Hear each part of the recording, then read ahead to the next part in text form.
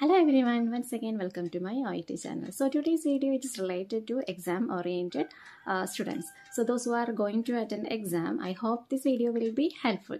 So first I will start with the writing. So when you are going to write the letter, just keep three things in your mind. So I want to tell you four things. The first three things are related to present medical paragraph. So there are some different types of questions in this 2022, and this is going to be a twisting questions. So almost you will get some confusion somewhere when you are writing the present medical paragraph.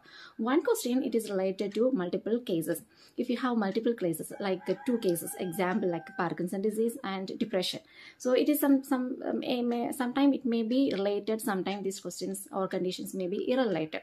Something it's happened before the admission, something may happen it's during the hospitalization, whatever. If you have two cases, not that two diagnoses, if you are to write it in introduction, keep it in your mind. Make two paragraphs in present medical paragraph. That medical paragraph can be divided into two. In the first paragraph, you can mention about one disease condition and the cause, how it happened, and what is the management you have given, and what is the current situation. And next paragraph, you can write about the next condition. And in that second paragraph, at the end, you can just give a sum. What is the overall status of the patient? So like that, we can sum up in that situation. Another one, if you have known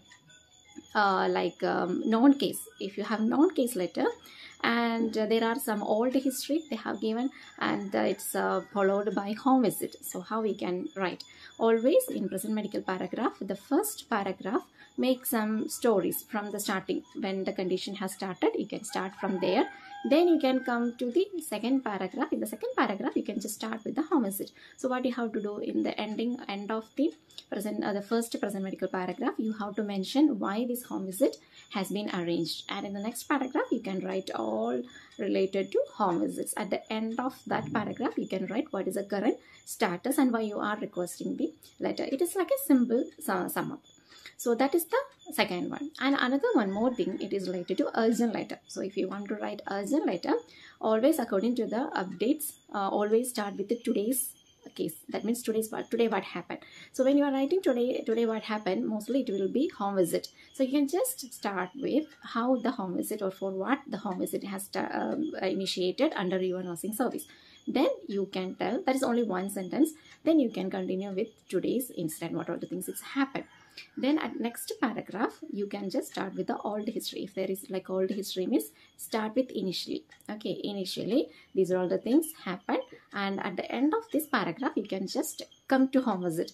Therefore, he has been arranged with our home visit. So these are all the three things I want to tell you regarding the present medical paragraph. Then the fourth one, I just want to tell you regarding the introduction. So introduction means, mostly you will not get confusion, but in some cases there will be two conditions. So that is the thing you will get confused, whether we have to write two conditions or it will be only one.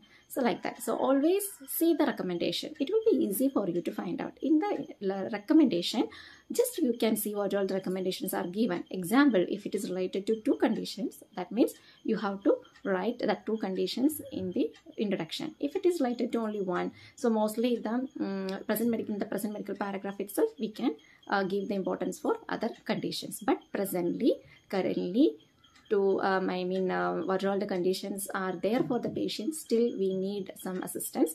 So according to that, try to make the introduction paragraph. So in introduction paragraph, don't write always the diagnosis.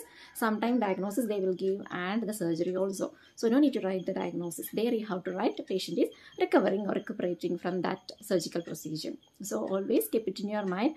In introduction, you are going to write recent present condition, not always the diagnosis. Sometimes it can be the diagnosis, but most of the time it will be like recuperating, recovering, or has been diagnosed, or sometime only you can use has and all. And sometimes you may get confusion whether you have to use has been or you have to use was diagnosed. Has been diagnosed means for the recently if it is diagnosed, you can write has been diagnosed with. If it is very old condition, you can just write was diagnosed. And then one more thing I want to explain you, that is important point in present medical paragraph. Example, there is one condition, but it is like exacerbated condition or worsening. But this condition is already there for many years and patient is on medication or treatment. How we can start? Always start in the present medical paragraph with the has had. Example, Mr. X has had chronic obstructive pulmonary disease since 2016 and on this medication. But today what happened? Today also patient has the same problem, but it is like an exacerbation of COPD or infective COPD. So something it can happen. Alzheimer's disease or Parkinson's disease, or can be hypertension, diabetic, or whatever, like a chronic condition, renal failure also. So something is happening like a worsened version. That is today's case note. Means always that the past history you have to write it in the present medical paragraph with has had. Okay, Mr. X has had this condition since this year and he is on this medication, and start with then again continue with recently. Recently on this date patient presented with this on, like that you can sum up. So these are the things it is related to writing. So I hope this video is helpful for you. I will make another one video for speaking. Don't miss that one also. I will come back with that one. Until then, bye. Take care.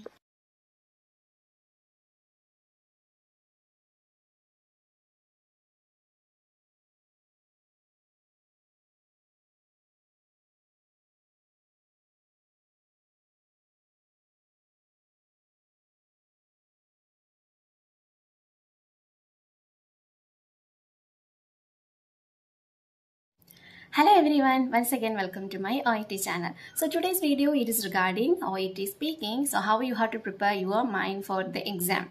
So those who all are preparing for your exam in the last moment, I hope this video will be helpful for you. So if you want to get B score in speaking, there are some criteria you have to keep it in your mind. First of all, we have some set of role play cards which will be fixed for all exam. That means we have speaking cards for community health center.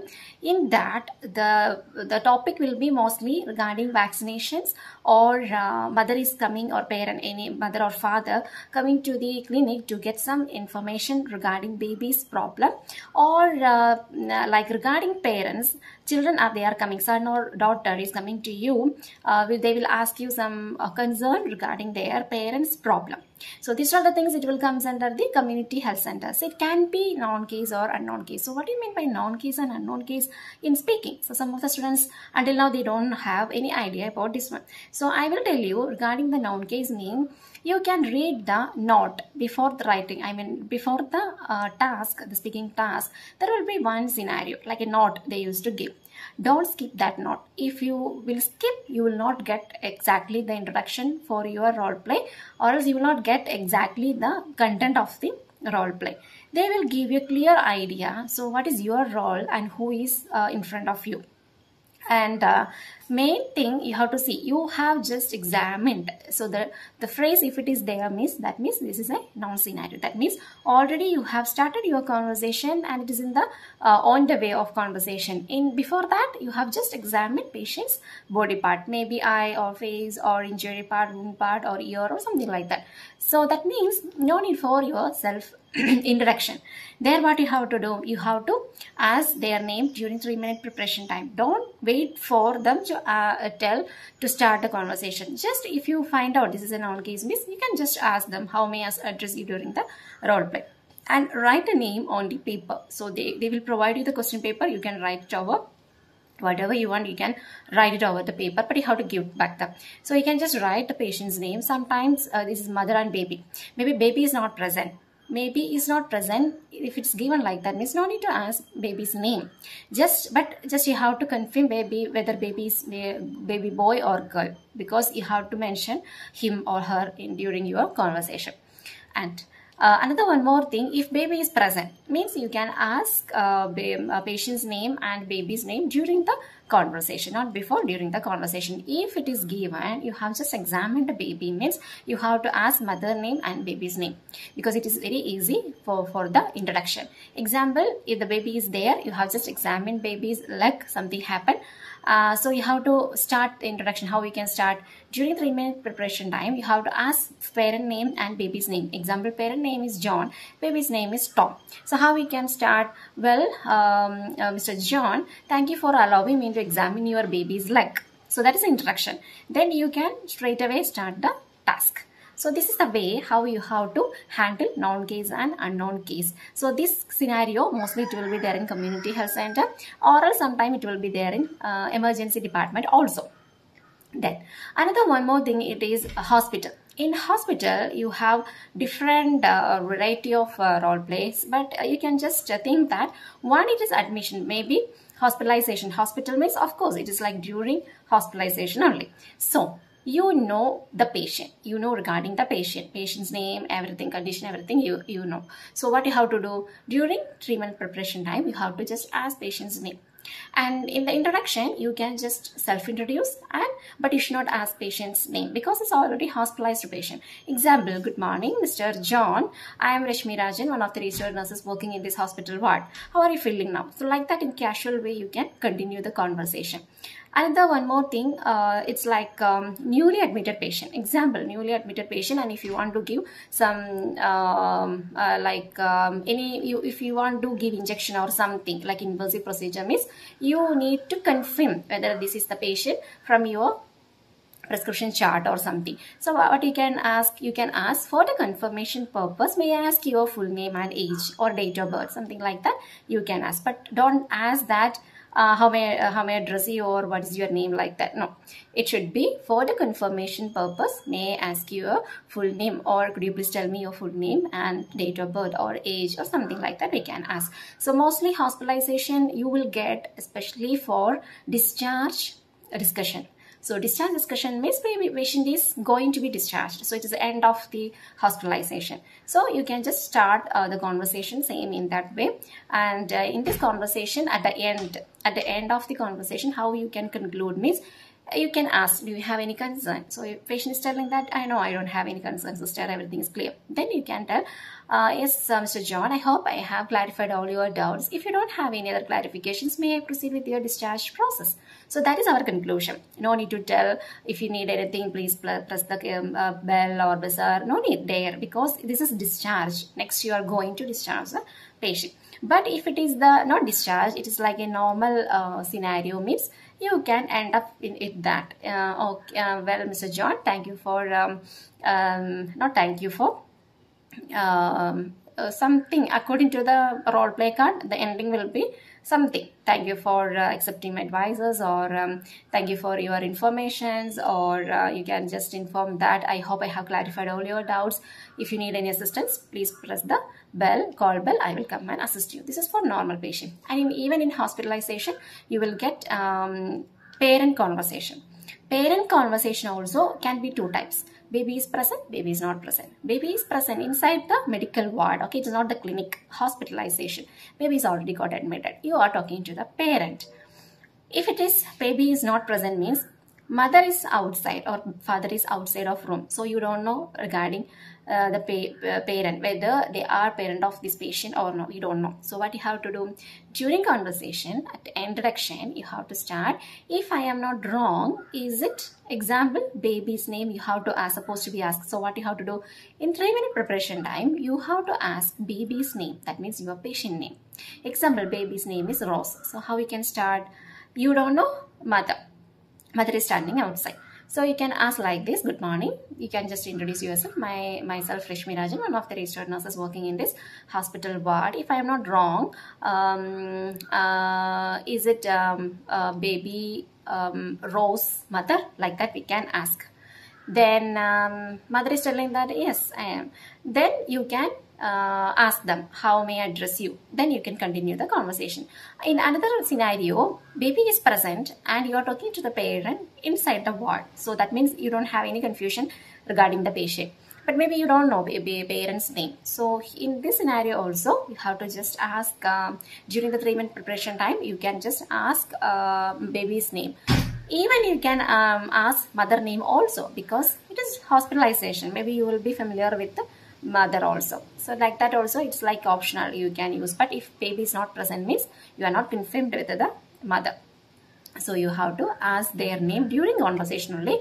But baby's name should be asked in the 3-minute preparation time. So that is another one scenario.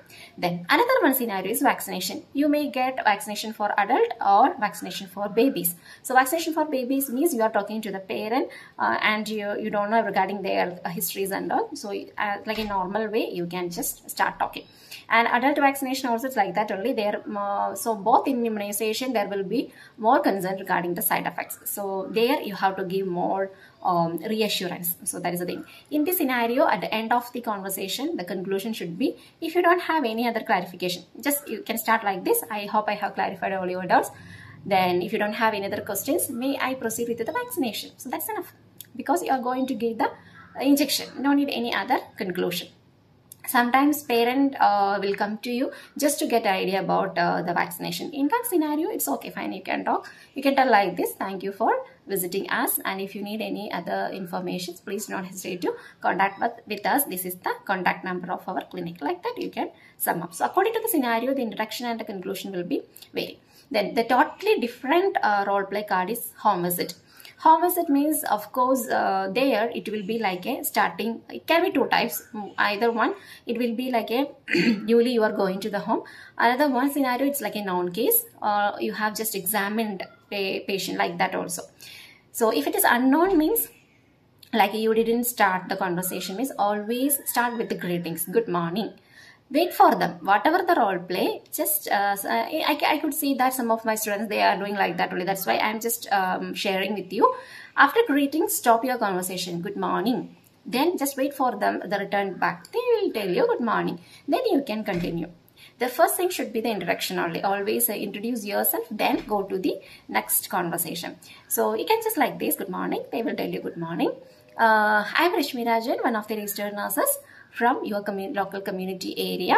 Then you can ask, if I am not wrong, is it Mr. John's house? So what you have to do during 3-minute preparation time, you have to ask patient's name in case of home visit. Okay. Then, is it Mr. John's house? If I am not wrong, is it Mr. John's house? Then they are telling that yes, it is. Then you have to ask, am I talking to the right person? Then they are telling, yes, I am Mr. John, like Johnson or John. Then the next thing should be your purpose and permission to talk. This should be together. Purpose of the visit plus your permission to continue the conversation.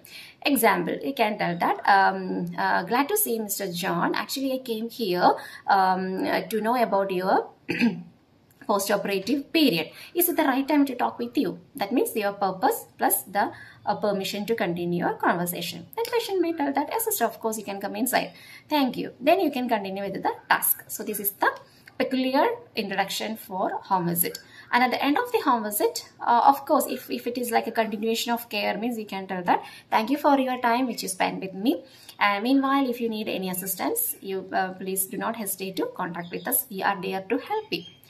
That's enough. An example, if you went there for any vaccinations or any injections, it is like a single home visit. You will not continue with any more, means you can just sum up that, thank you for your time which you spent with me.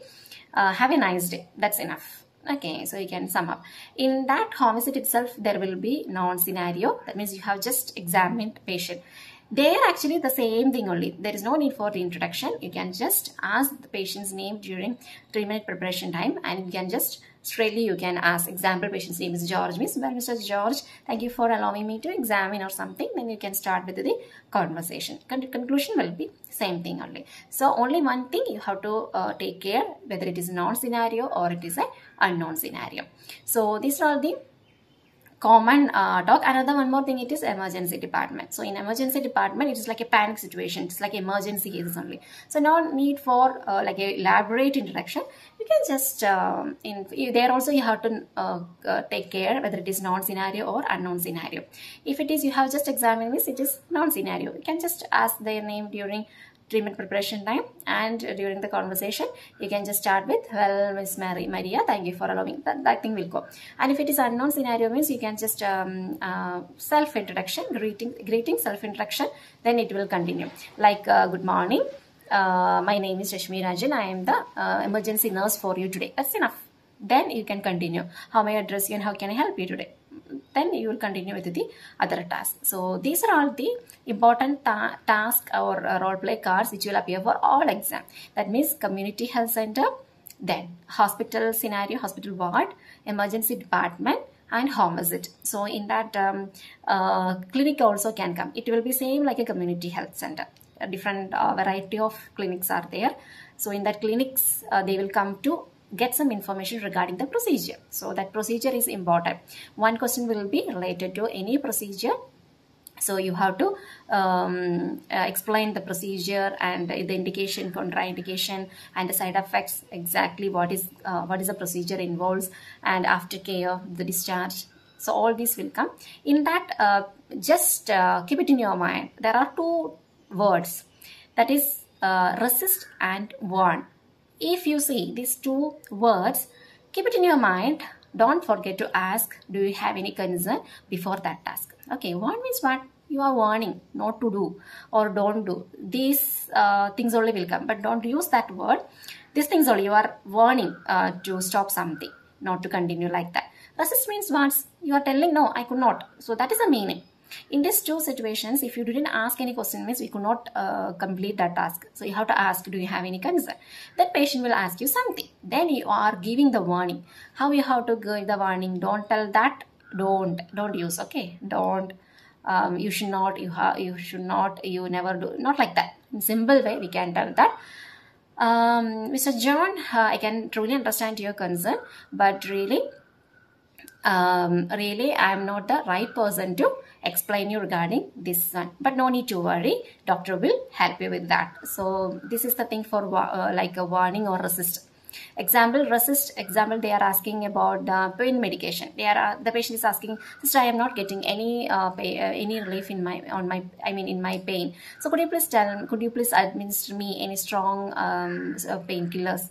Then we can tell that, oh, I'm sorry to know that you are in severe pain, Mr. John. But really, I'm sorry to inform you that I'm not the right person to prescribe any medications. But no need to worry. I will inform your doctor. Let him examine you and he will prescribe the strong painkillers so I can administer you. So that is the way. Then warn means just you can tell that don't use, don't do like that. Example, you can ask something, do you have any other concern? Then patient is asking that, sister, is it okay to continue with the swimming if I have ear infection? Then we have to tell that it's not advisable. Then how we can tell, so John, I can truly understand your concern, but I am strongly recommending you to avoid swimming. Okay, it is strongly advisable and it is like highly recommended, and please try to avoid swimming. In that way we can express our warning, like it is essential for you to avoid, it is important for you to avoid, it is vital for you to avoid, it is advisable for you to avoid, or I'm strongly recommending you to avoid. These all phrases you can use for warn. That means you are warning them not to do. So don't use you are not, we can use even you are not supposed to do. That one also it's okay. But don't try to use the word don't do. You have not, these things and all, it is like a demanding sentences. So you cannot use in that OET role play. Because you can use, but if you are using, like the presentation will be demanding. So there is a less chance to get B score. So these are the scenarios will come for your exam, of course, and the first role play will be somewhat small, like a home visit or a community health center or clinic or something like that. So you will get enough time. But the second role play will be some large content. You can see the task plus subtask will be there. So what you can do, during a treatment preparation time, whatever things you are asking, maybe patient name or baby's name, whatever, you can just write it on the paper.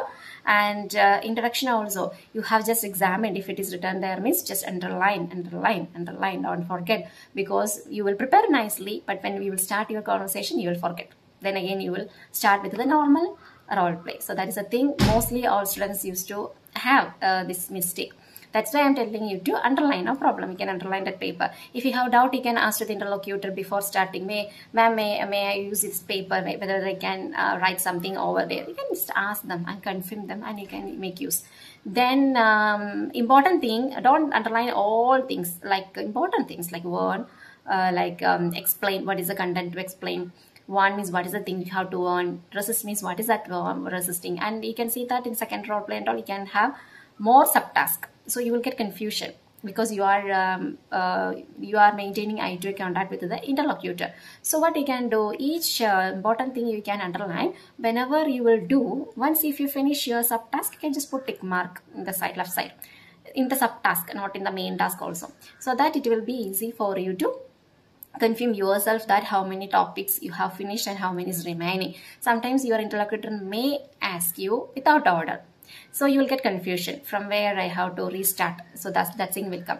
And sometimes if they are asking something, means don't leave it. What is their question? You have to answer first, then you have to go into your track. So these are the things, if you keep it in your mind, the speaking will be very easy, and easily you can get B score. And maintain your politeness. Always maintain your politeness and respect. Then the flow, there should not be any gap. So what you have to do in 3 minutes preparation time, you have to read thoroughly and underline the things. Then when you are doing the conversation, just you can put tick mark in the side which one you have finished already. Then the another important thing, it is that warm-up questions. Actually, warm-up question, nothing to be worried. They will ask you maybe 4 or 5 questions. So if you want to get some questions, I will give the link in the description box. You can see, you can write and practice. And always just to try to practice by yourself, or record or something, keep it with you.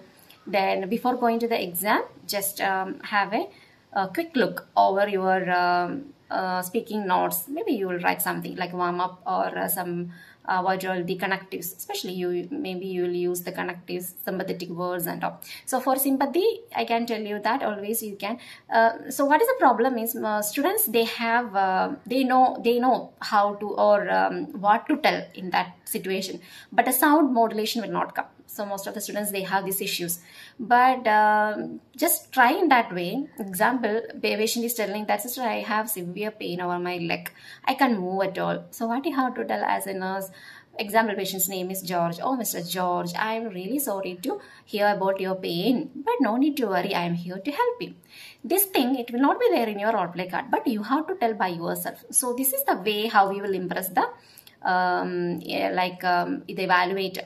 So this is like a tricky only, but if you follow all these measures, it will be easy for you to get the B score. And one more thing, it is that patient is like especially to the parents and daughter and son of a sick parent. In that situations also, you have to be more sensitive, like sympathetically you have to talk, like reassurance should be there.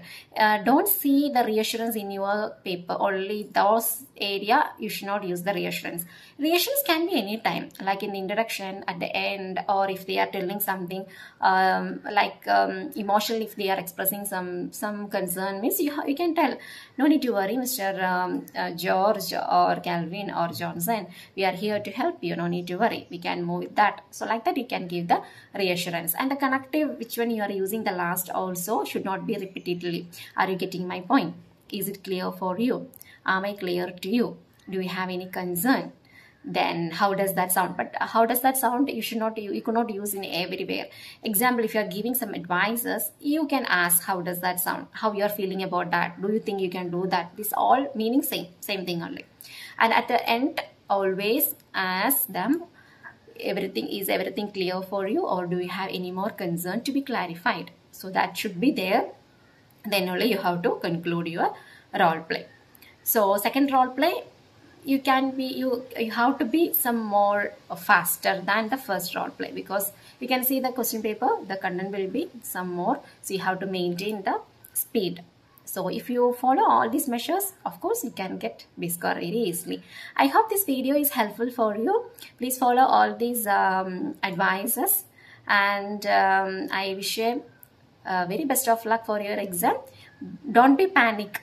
So I can tell you that everybody will become panic during the exam, but don't show it outside, because if you panic, your sound will show that you have some low confidence.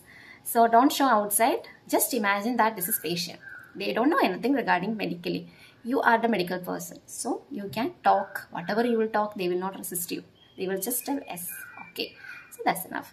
So we will see with another one informative video. Until then, bye. Take care.